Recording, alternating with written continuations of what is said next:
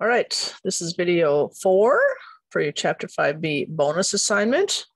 We talked about bonds and whether bonds were polar or nonpolar. And then we talked about molecules and whether molecules were polar or nonpolar and what kind of forces happened between molecules, intermolecular forces. Now we're going to talk about properties of molecules depending upon their intermolecular forces, okay? Because the strength of a molecule's intermolecular force affects many other properties of the molecule.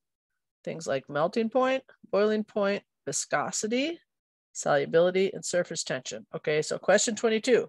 In general, how does the strength of intermolecular forces affect boiling points and melting points? Okay, well, boiling is from a liquid going to a gas, and melting is a solid going to a liquid. Okay, so if you have a liquid, for example, and it's held together, all the molecules in that liquid are held together quite tightly because they have strong intermolecular forces. It's going to be harder to get them to boil.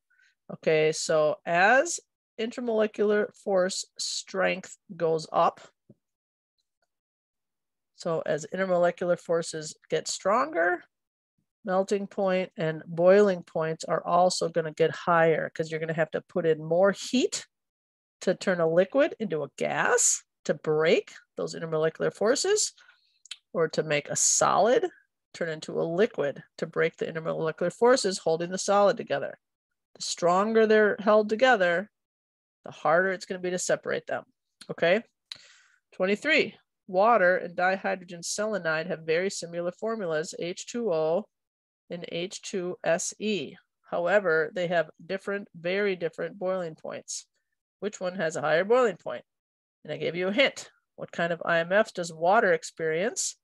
What kind of IMF does H2SE experience, and which is stronger? All right, well, water has hydrogen bonding, which is the strongest. H2SE, if you had to draw it, it would look like this. So it's polar. We've got lone pairs on that central atom, so this molecule is polar.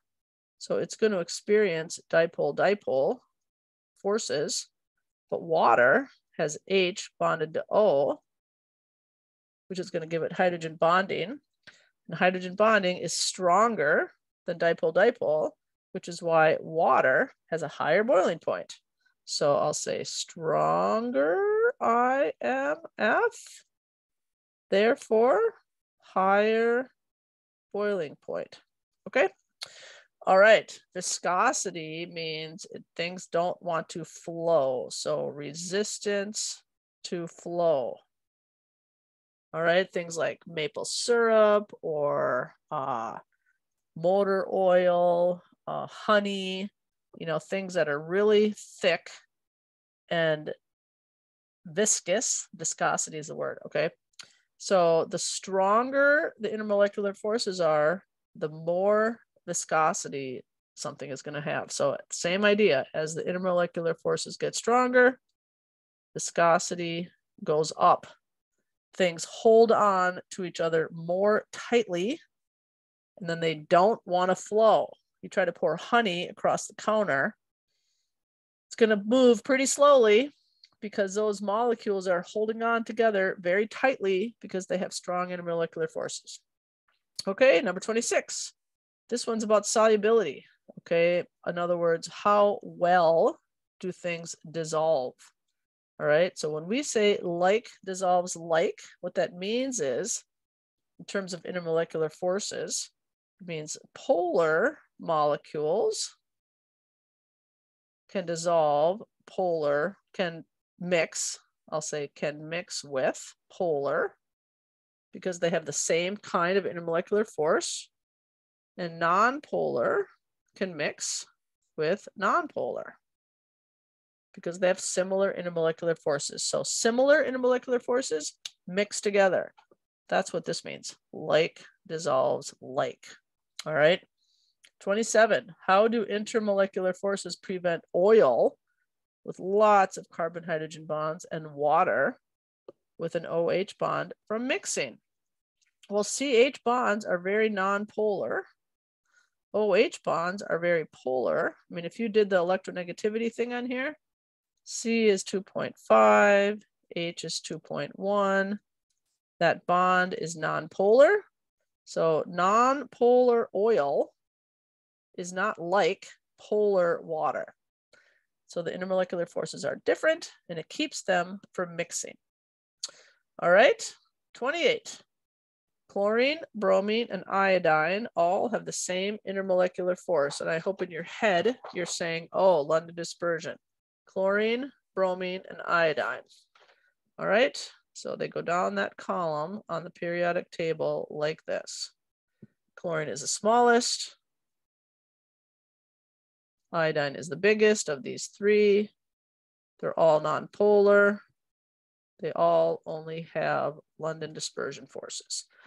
Which one's a solid and which one's a liquid and which one's a gas? Well, this one is going to be a solid because if they're all nonpolar, the larger molecule has more electrons. So that is going to have the strongest London dispersion forces, which can hold it together as a solid. Chlorine is the smallest, so it is going to be a gas because gases have very weak London dispersion forces. So I'll say weakest London dispersion forces, and then bromine is a liquid. Okay, it's in the middle. All right, what is surface tension? Surface tension means how well does a liquid molecules, how well do liquid molecules stick together? So water has a very high surface tension. I showed you that video of the water bug, okay? Where if this is the surface of the lake and those waters are just totally holding on to each other, that bug couldn't even break through. The bug tried to run across and it could, okay? All right, the relationship between different types of IMFs and the surface tension they will have.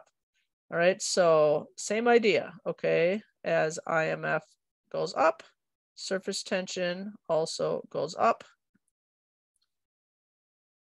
Okay, how does soap affect the surface tension? I'll write this down here somewhere. Okay, soap has polar parts and non-polar parts. Polar parts. So it disrupts the surface tension of the water, okay? So it breaks up, it gets in between these water molecules and busts them up. All right, so soap can wrecks water surface tension by disrupting the hydrogen bonding between the water molecules. All right, I hope this helps. Let me know when you're done with it and we'll set up your test retake.